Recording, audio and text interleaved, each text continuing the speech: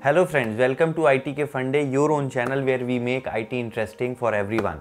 And in this video, we will understand what is data management.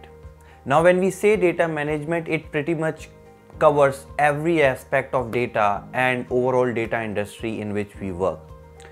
But if we go by the standards, there are 11 clear and precise areas which have been defined, and these 11 areas actually make sure that the whole data within the industry, within your company, is working, is managed properly, is secure, is reliable, and is effective.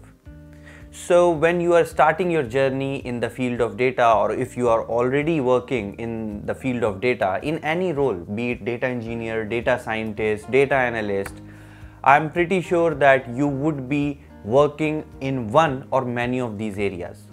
And of course, if you want to start your career in the field of data, it is very important for you to learn about these 11 areas, because this would come to you from time to time within the specific role you are working in.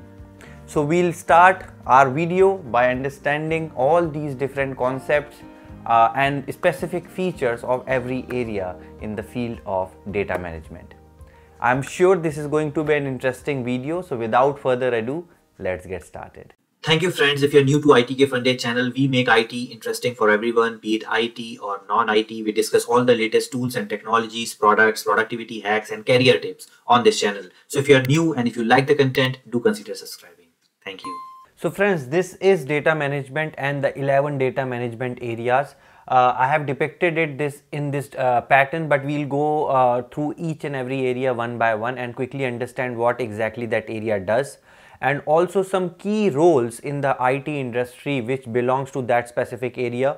Although a lot of roles are there and one role can span across multiple areas, but then we will try to understand certain specific roles which fall into one specific area. So to start with, at the center of any data management lies data governance. Now data governance in itself is not something very technical as far as data management is concerned, but it does what a government does for a country. So it creates strategies, policies and rules and a framework. It defines a framework with which data would be managed and controlled and maintained within an enterprise, company or industry. So data governance sits at the center, and it connects with every other aspect of data management. So in totality, all the other 10 areas connects in some way or the other with the data governance. So data governance sit at the middle, and one specific role which comes up when we talk about data governance is it's data steward. So it's the responsibility of a data steward to define the policies and the rules and regulations with which he can lead this whole data governance processes.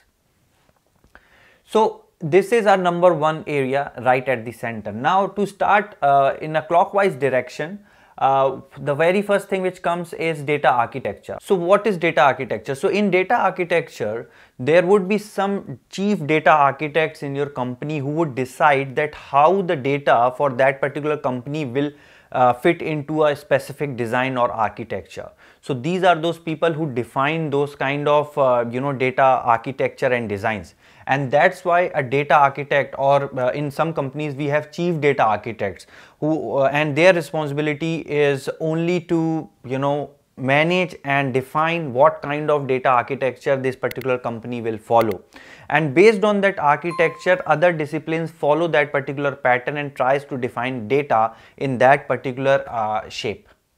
So data architecture is a very important field, and there is a very good product, Irwin Data Modeler, which is very old tool but very commonly used till today, and it is a licensed software wherein there would be a license given to all the data architects, and those data architects could then go into Irwin Data Modeler and manage and do their activities as a data architect. So a very good tool. So a related branch to data architecture is data modeling and design. So within data modeling and design, the conceptual data model, the physical and the logical data model is defined, and based on that particular data model, all the data extraction, acquisition, storing, everything happens around that particular data model. So suppose there is a new project which has come up, which has to develop something, for example, a report. So they need to consult the data modeler and understand what kind of a data model can be fit into this particular use case, and that data model should be in line with the data architecture strategy defined by the data architects. So you see, everything is very interrelated in this area. Coming to the fourth one, which is data storage and operation, which is very close to me, what I do very closely, because in data operations you are the owner of how the data data is acquired, maintained, recovered, and ensuring that your end-to-end data pipelines are running on time and it is being maintained correctly. So data storage and operation is all about how you maintain and store your data in an enterprise. And one very important role which fits into this particular area is data engineers, because data engineers are the ones who are very much responsible for these kind of activities. So coming to our fifth area, which is data security, the name is self-explanatory. It talks about all the compliances, audits, and what kind of security mechanism which needs to be placed, all kind of data authorizations which needs to be done. Everything related to that belongs to data security. Now there is no specific role which I have heard of which is very specific to data security, but what generally happens is that your data architect, your data manager, or for example your data engineers, they lies with your respective security team, and then there is a data security framework which is defined for the overall company. But yes, it varies from case to case, so I'm just sharing my experience on this. Sixth one is data integration. Again, here there is only one word which will explain it very simply, is ETL. So data integration is all about creating those integration pipelines so that you know how the data will be acquired from the source and then how it will be loaded in the destination. So this whole integration layer has been set up. So yes, that is pretty much what happens within data integration. Again, data engineer is a very prominent role, and that's why you see data engineering is becoming so important, because data engineer is a person who covers a lot of these areas.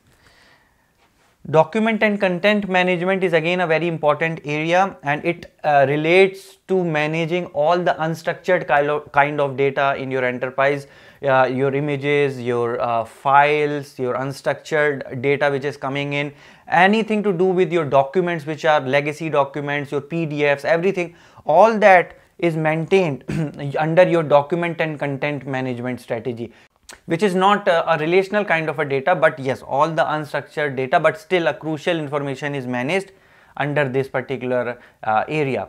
Not a very prominent area, I must say. There is no specific role which I can relate to this, but then it generally falls into the bigger picture.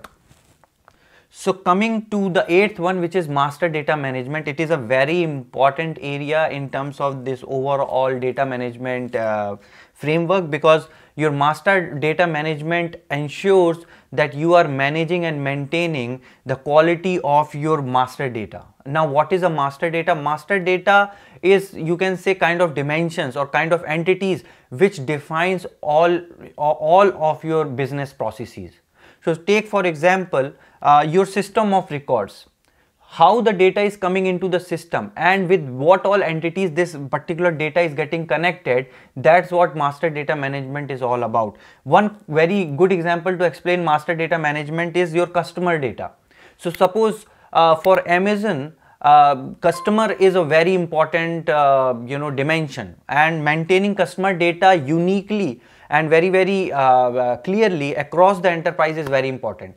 Because suppose if the customer data is managed by two different business teams and they are not interrelated, there is no master data to say that this is the same customer which has recently bought something from Amazon, and the marketing team is again sending the campaigns to that particular customer without knowing that that customer has already bought that product. Then that's a waste of time and resources, right?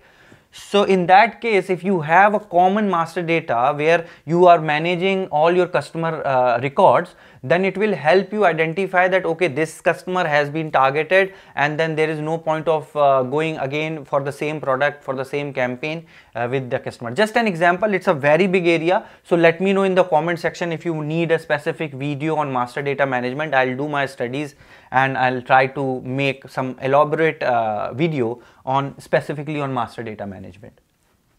Now coming to my bread and butter, because this has been my core in area ever since I entered IT industry, which is data warehousing and business intelligence. And I have made several videos on this, so I won't spend too much time on this. But again, everything related to your reporting, your analysis, anything related to storing the data in a centralized data warehouse, everything related to that becomes a part of your data warehousing and business intelligence. But I have now also added data science into it. I have not kept it as a separate area, although I can, but again I have kept it within this because now more or less these are interrelated, and now we are also seeing that along with your data warehousing projects, you are again having a lot of artificial intelligence and machine learning projects coming in from your data science domain. Some very good roles here are data analyst, BI expert, metadata management, self-explanatory, managing all the data of the data. Take for example, in current scenarios now, when you have data lake environments coming up, okay, and you are pouring all your enterprise data in your data lake from disparate systems.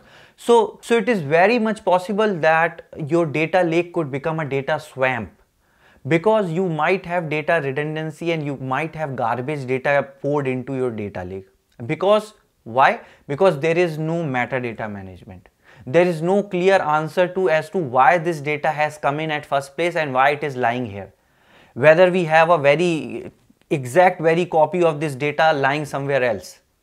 So those kind of things can be managed with metadata management. It's very important, sometimes overlooked, because people tend to focus on important aspects of getting the data to the customer, but that's where data governance comes into picture. As you can see, it is connected with every area. So data governance is the area which will ensure that you are not taking this for granted or lightly.